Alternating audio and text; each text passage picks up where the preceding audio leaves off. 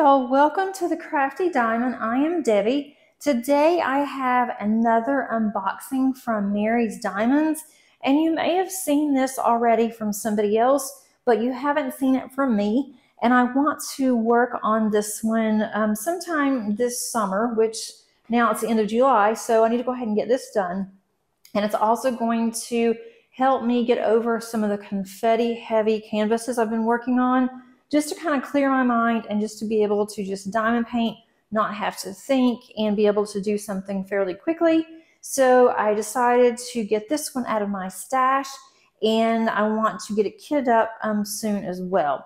With Mary's Diamonds, Della Art Dana Cole did keep the same box that they had before. They did add Mary's Diamonds on here, and then also they're going to have their socials. And on the back, it's going to tell you how to diamond paint if you do not know how to. And on the other side of this box, it is going to show you what is in the box. And I love this because I can put this up on my counter and in my craft room. I know exactly what this is. I'm trying to get it where to focus a little bit better. And this is Poseidon. This is something different than I've ever done before. I did purchase this when I went to the retreat. I saw it and wanted to go ahead and get it because it goes really well with Ariel that I will be working on sometime soon as well. And this is a 50 by 60 centimeter, and I did get this in round. Mary's does give you the option of choosing between square and round, and so I did choose a round for this one.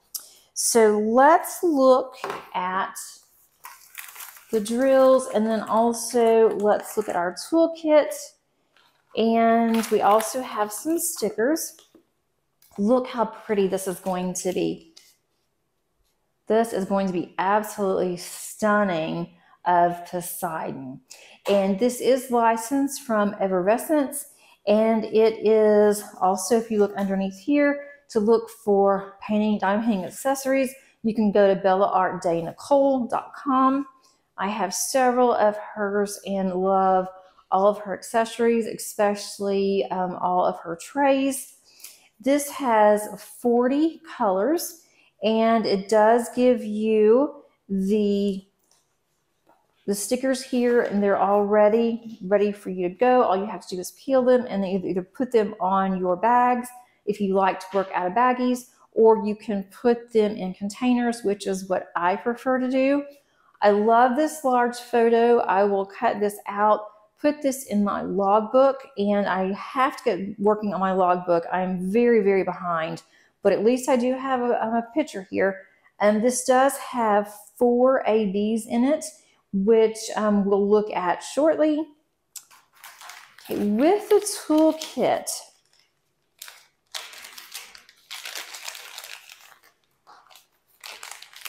take all of this out, and you do get a tray, a Bella Art Dana Cole tray. I don't know why mine's not here. I already had the box open. I may have already taken it out, but it's a white tray. You also get some tweezers.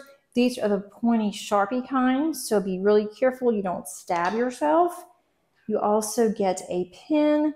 It has a single placer on one end. This is a 2-placer on the other. And they also give you 2 other placers that you can include if you want to switch that out. They give you a little squishy, so it helps your hand. Give you some random washi. That's really pretty. That reminds me of Christmas. I'm going to put that up for some of my Christmas canvases. And then they give you the blue wax. Make sure you do take the plastic off of your wax so that you will be able to stab your pen and put your wax in. They have 3 little plates of wax here. Put those back in. Okay, and we have the drills. Sorry for the crinkling. We'll get to the canvas shortly. With the drills, And because it's Poseidon, it's going to be darker colors. And I'm okay with that. The drills come in baggies. Let me show you. They're in order too. So on, that's a big bag of $37.50. So on their baggies, they have the Ziploc bags. This is number 28, which corresponds to number 28 on your table. It is $37.50. That is your DMC number. If you like to work out of baggies, all you got to do is look over here, find $37.50, and you can just take that off, stick that onto your bag, and boom, you're ready to get started. For me, it's not that easy because I like to use containers. I love to kit up. I really enjoy the kitting up process. So I just go ahead, take everything out of my baggies and put those in containers. And I will include a video where I did kit up so you can see what my process is like. Of course, everyone's process is different. You can do however you like. If you like working out of baggies, then you're ready to go. Save you some time. There's a lot of colors here that have more than one bag. Like here is 823. Here's another bag of 823. Just glancing at this, I don't see much static, but who knows? Because I am always fighting with static. But the last couple of kits I did, static was not bad at all. So maybe when I go to kit this one up, the static will not be horrible, but I'm looking at something that just makes me want to run. 310s, if you know, guys, you know, there's 2 huge bags of 310. And I'm glad I have rounds, but 310s, they are black. And so sometimes 310s can be kind of hard to work with. And if there's going to be any bad drills, you usually are going to see them more in the darker colors, especially in the 310s. These are full bags. Just looking at it, I don't see any problems, but I will let you guys know once I get started. I'm really wanting to start on this. I'm almost finished with one of my kits, and part of my reward to myself is to start on this one. I cannot wait to start on this one. I'm also going to bling it up more than what is on here. I'm even making a list of what I'm going to do. I don't usually do that, but on this one, I thought, you know, it's going to be so pretty to bling this up, bling his scepter up. I already have some drills that will be perfect for that. And then also there are some ABs in his little horns here. So on that, I don't think I'll add anything else, but I just love this. The background's going to be a lot of color blocking, and normally I am not a color blocky person. I just steer away from color blocking as far as I can run. I just stay away from it. But I need color blocking in my life right now in a desperate, desperate way. And we will go over that on Thursday whenever we look at my month in review, and I'll go over why that confetti is just about to wear me down. But until then, we will just keep working on confetti because I'm not quite done with the kit that has all the confetti. So let's look at the ABs. And also wanted to mention that with Mary's on the table, there's a table at the bottom on the left, and it is facing me. There is a table on the bottom right that is reverse.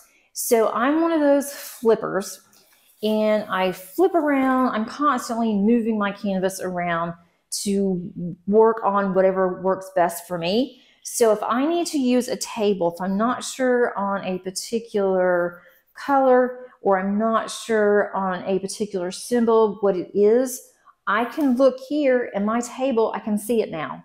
So that's definitely helpful. And this one's not a huge canvas. I don't know if I even said what size it was. I'm so excited about this. It's a 50 by 60 centimeter. So that's a really good size for me right now.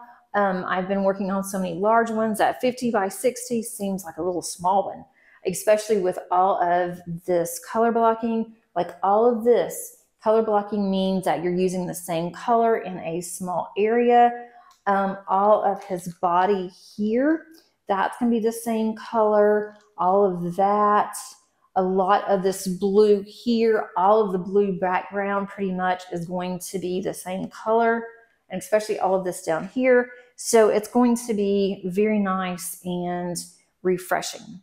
I also, looking at his eyes, I absolutely love his eyes. I have some quad cubes that I may try and see if they're going to look right there, or I may even put some crystals there. We shall see. But I am going to be blinging this up. I usually don't do that. So for me to think about blinging up in a very big way, that's really good for me. So let's look at the ABs. As I said, there are 4 ABs. Sorry for the crinkling yet again. I shouldn't have closed this. There's not very many ABs. I have to say that there's really not very many. Even though you get 4, there's only a handful. But have no fear. I have Tmall that I can contact, and I can order more if I need to, but I have plenty of crystals and plenty of rhinestones. I have plenty of ABs, so I am ready for this one. But here is number 37. Again, it's just a handful. There's just not that much in there. And that is going to be the equal sign, and that is actually sprinkled around through some of his little body part down here. And so it's just barely sprinkled in there. So that's the equal sign. Then we have number 38, which is the up arrow. And that is sprinkled. I just saw this one. It took me forever to find it. That is sprinkled around the background some, and especially up at the top. We have this one. It's more of a pinky skin tone. I was a little concerned at first because I thought surely this isn't going to be in his face or in his skin, and it's not. It's actually up the top through here. So we'll see those.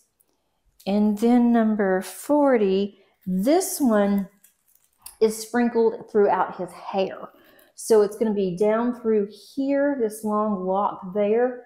All of that is going to be ABs. I'm not sure about that because it's so close to his face, but we'll definitely see. There's not any other ABs that's in his skin or in his eyes, but I think that he is going to look magnificent with the additional ABs that I put in. I do have some black ABs that I thought about adding to the bottom of this, but I am not really a fan of black ABs, so I don't think I will use them, but definitely am going to use some in his hair. I could even add some more blue streaks in his hair if I wanted to. I can also I will definitely add to his eyes. I think that's going to be gorgeous. I haven't really done very much with green eyes, but there's always a first time. If I don't like it, I can just take the ABs out, or I can take the crystals out, and then I can replace them with whatever I want to. But I do enjoy looking at really good quality renderings, and I love how Mary's is coming into their own already. They have such a variety, and I like how they give you the option of round or square. When Nicole asked me if I would like to do a sneak peek, which I'll also include that at the top of the eye for you guys, that one was on a princess, and she asked if I prefer round or square, and so I told her round. So I cannot say anything about their squares. I'm assuming that their squares are really good. I would imagine that they would be, because their rounds are excellent. I will definitely be hitting this up soon. You will be seeing this on my channel and also underneath Instagram as I start to work my way through this. But this is one of my smaller ones that I'm adding to my rotation for August. Thanks so much for joining me today. Hope you have a great rest of your day. And until next time, happy diamond painting. Bye.